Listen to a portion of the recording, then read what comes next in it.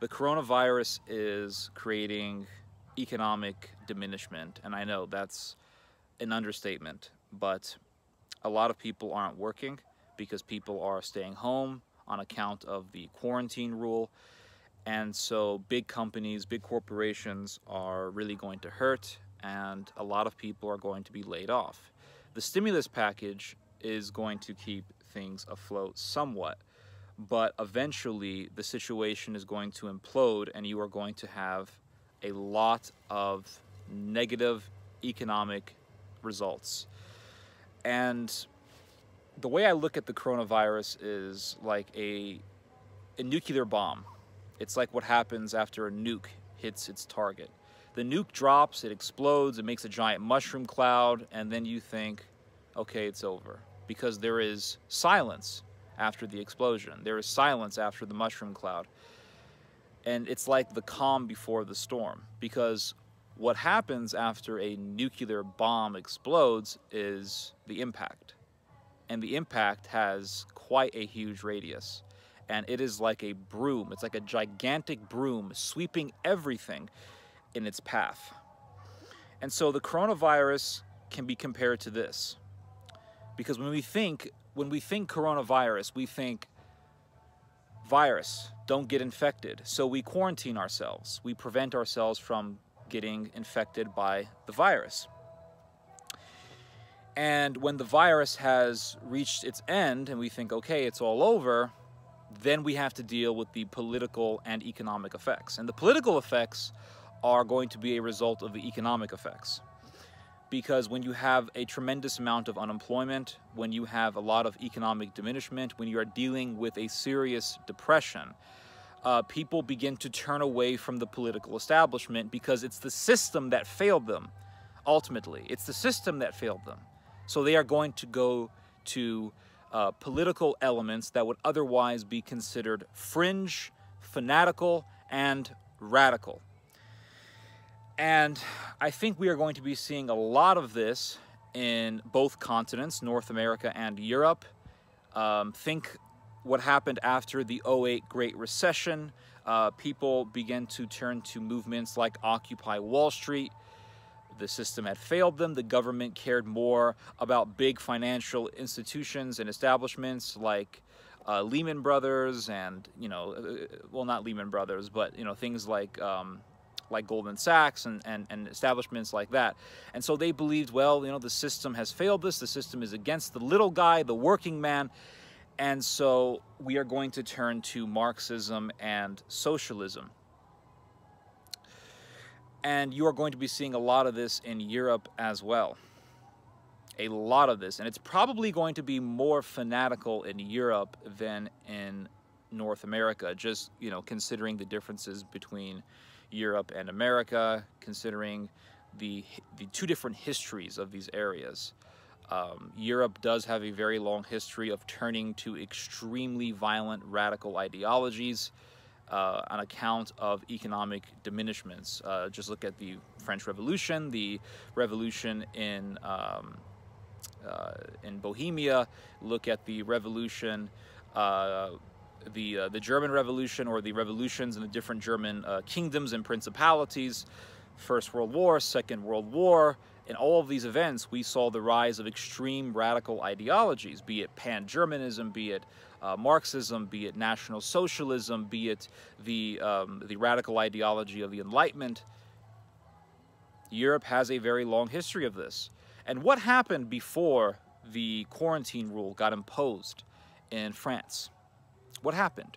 You had the Gilets jaunes, the Yellow Vest movement.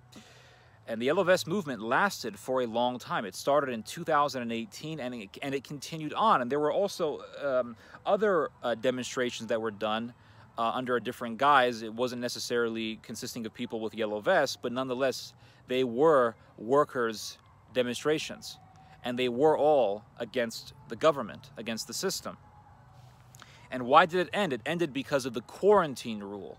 It ended because people have to stay home now. They have police on the streets. They have checkpoints everywhere. So people have to stay home. And I saw a video yesterday, or actually about 2 or 3 days ago, of E. Michael Jones. A lot of people have been telling me to look at his work, and I have. I actually bought 2 of his books, been watching his videos and things like this. And while I agree with much of what he has to say, there was one thing that he said in regards to France that I have to disagree with. Because he says that, well, the reason why France did the quarantine was to stop the anti-government rallies. And let's say that that's true, right? Let's say that that is true. Let's say that observation is correct. If that is the case, the government is doing a pretty bad job by imposing a quarantine. Because what was the Yellow Vest movement all about? It was all about fighting government taxes. The French government did a diesel tax. Parisians, people who live in Paris, don't really use cars. They walk, they take the subway, they take the bus, whatever. They take public transportation. Once you leave Paris and you're in the suburbs, people rely on cars. It's the same thing in the United States. People in New York City take public transportation. People in rural areas, people in suburbs, they rely on cars because nothing really is walking distance. And so people in Paris, you know, neoliberals, whatever, they're like, yeah, we support, you know, diesel tax. That sounds like a great idea, whatever. But a huge majority of the French people were against it. And it was mainly people who live in rural areas, people who live outside of the metropolitan areas, people who live outside of the metropolitan zones. And they protested against it. So these were anti-government demonstrations. Now, what's going to happen if you force people to stay home and not work? It's going to cause economic problems, economic damage and diminishment. So if anything, what the government in France is doing is putting the problem in a giant pot and leaving it on simmer with the lid on top. And eventually, that lid is going to fly over and the whole thing is going to implode. It hasn't stopped the anti-government demonstrations. It hasn't stopped anti-government sentiment. If anything, it is exasperating the situation. There's been a lot of news in European publications about general strikes taking place in Europe, specifically in Italy and France, mainly in Italy. All throughout Italy, there are general strikes in the north and the south. Who are doing these strikes? Employees who have to work during the quarantine. The reason why these people are doing a strike is because they are terrified of working. They are terrified of getting infected while working, is what I mean to say. And you can't blame them. And what they are demanding are safer work conditions. And they are also demanding that hours be cut earlier, that working hours be cut earlier, be reduced to an earlier time. And they also have the day of Sunday off. That's what they're asking for. And these are actually reasonable demands, and I completely sympathize with their cause, actually. I have to. Like and it's like most of the businesses in Europe are closed, but there are certain big corporations that are really they're trying to force their employees to work during quarantine time. They're telling their workers, you have to work in the time of quarantine. And these people don't want to do that. You can't blame them. For example, in France, in the area called Saran, there is a giant warehouse owned by Amazon. It's an Amazon facility where, you know, they put the packages in boxes and they deliver them and all that stuff. Most of these packages are goods that are not necessary. And so these workers are saying, hey, you're telling us to work during quarantine time. We have to touch hundreds of boxes every single day, and you're not even giving us access to sanitation gel. And so they're demanding safer work conditions. There was one French employee who in this Amazon warehouse in Saran got coronavirus. He tested positive for coronavirus, and so that made the fears of the employees even more real. And so there is a huge general strike taking place in France. Now, what are the people going to say? They are going to say that we have here a multinational American corporation, Amazon, that does not care about the French people, that is using the French people as slaves for their own profit. And so why on earth are we allowing a foreign company to enslave our people? And this is only going to exasperate the sentiment against globalization. There was an Italian right-wing thinker named Roberto de Matai, I believe that's his name. He did a lecture recently saying that coronavirus will basically lead to the death of globalization, or at least a step towards the death of globalization.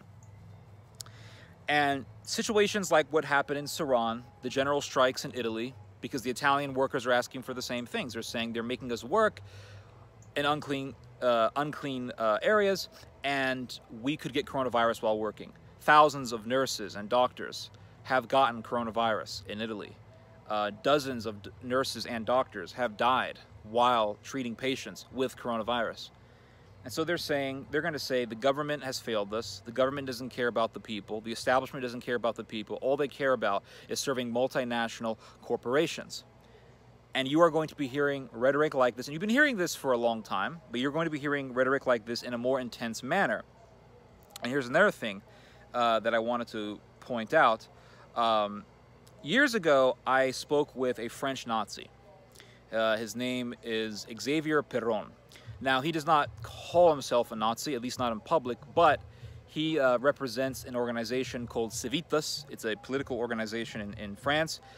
And they love Leon Degrelle, who was an SS member in Flanders during the Second World War. So these people are Nazis. And this French guy told me that one of his goals and his agenda is to basically get rid of multinational corporations in France and have a reliance on local businesses and local markets. And to base our economy on cottage industry, local shops, and banning all speculative systems. And, you know, in those days, this was back in 2000 and I want to say 16.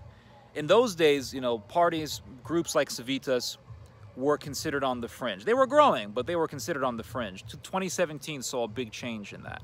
But in 2016, a lot of that stuff was considered crazy. They were called Nazis and all that stuff. But I think that rhetoric that I heard from people like Perron, rhetoric that we hear from people like that, is going to become mainstream. It's going to become popular. It's going to become regular. And it's going to lead to a political revolution that will transition the world into a new zeitgeist. One, not really a new zeitgeist, but really a return to a past zeitgeist. One of National Socialism, one of communism, extreme socialism, extreme Marxism.